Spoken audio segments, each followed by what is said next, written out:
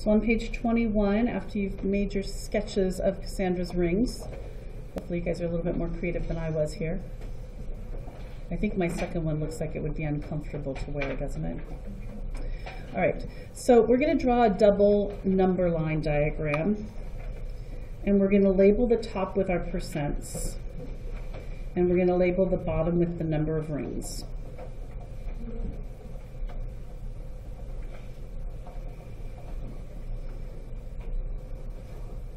And because Cassandra has 5 rings, we're just going to put 5 bars like this.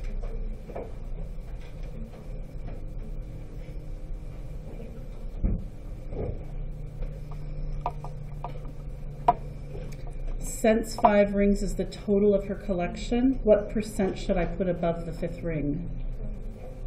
Right, 100%. And then we're going to label these with percents counting up to 100. What number do you guys think we should start with here? 20. Good, 20, and then 40, 60, 80. And then for C here, we have actually 2 questions. What percent is represented by the whole collection, and what percent is each ring represent? So the whole collection, what would we say is the percentage? 100% is the whole collection, and each one of her rings is equal to how much? 20. Right.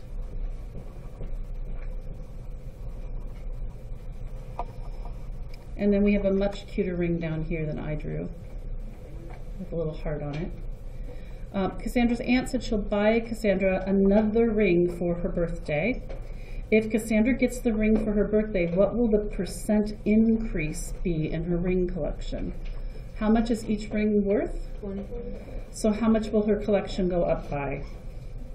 20. It's still 20%, yep. Which means her new collection will be 120% more than she had before.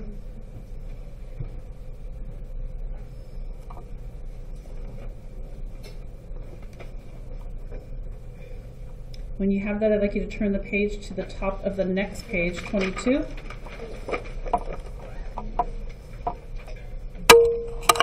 Let's take a look at this example. Now John has a trading card collection, and he wants to increase it, or he has increased it by 5 more cards. He originally had 15 cards. The question is, what is the percent increase? I want to point out to you this equation that our book is showing, so I can show you it does work, and then we'll go back to making a proportion like you guys are used to. This is, the quantity is equal to the percent times the whole. What quantity is he increasing his collection by? 5. We don't know the percent. That's the question we've been asked. So the percent is going to stay a variable, and it's going to get multiplied by what he had as his original whole, which is 15. So if I'm going to try to solve this, right now the 15 is being multiplied times the p, but we want to get the p alone so we can find out what the percent is. So we would want to divide both sides by the 15. Go ahead and grab a calculator. And we're gonna divide 5 divided by 15.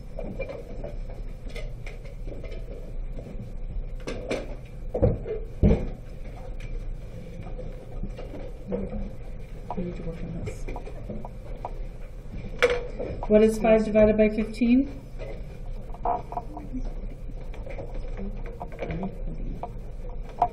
What is 5 divided by 15? But that's not a percent yet. To make it a percent, we have to multiply by 100. And we get 33.3%. So that's how much he increased his collection by adding 5 new cards to it. Now I want to show you guys to set it up the way we've been used to. We want to put the percent, which we don't know, over what number?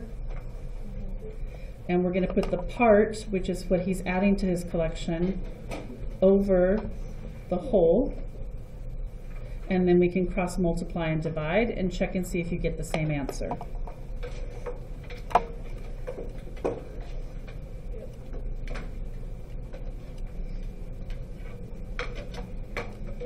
And this time it gives it to us as the percent because we're looking for the percent versus over here we found the decimal and we had to multiply it by 100.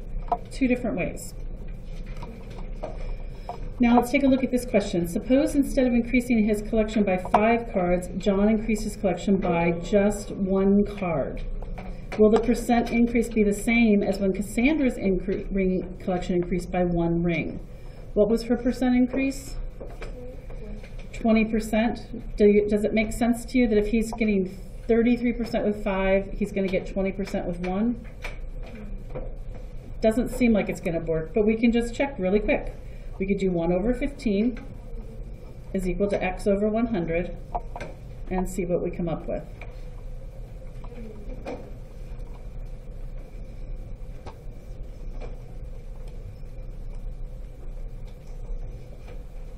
And what percent did you guys find? 6. Yeah, rounded up to 7%. So the answer is no, they do not get the same amount. Okay, we are going to turn the next page and skip to the bottom of 24. So flip it back.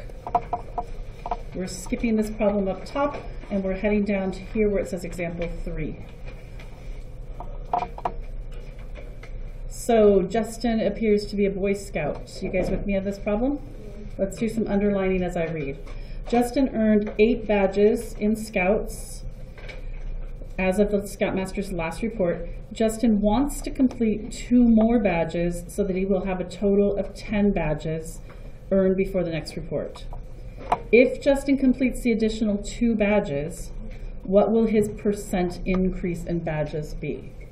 Well, right now, he has a total of 8. That's the whole. What's the part that he wants to increase by? 2. And it's going to be equal to, what's our favorite fraction? X over 100. Go ahead and calculate and tell me the percent he's going to increase.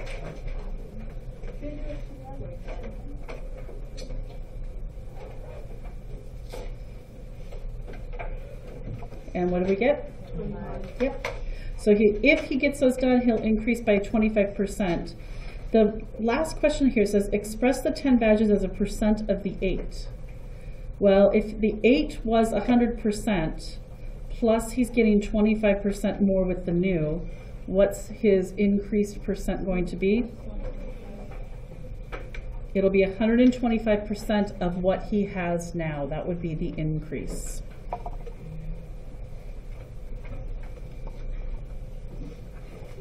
Okay, with that, we're going to do another quick skip, and I want you to turn to page 27. Up here in this box, there's some hints and reminders. This is the equation that the book has, but let's also write in the one we've been using, which is percent over 100 is equal to what over what? Part over whole. And if you've got that proportion, you can solve so many different things. Okay, right now I'm going to have you stay where you are and solve these problems with a partner. And that will be our work for today.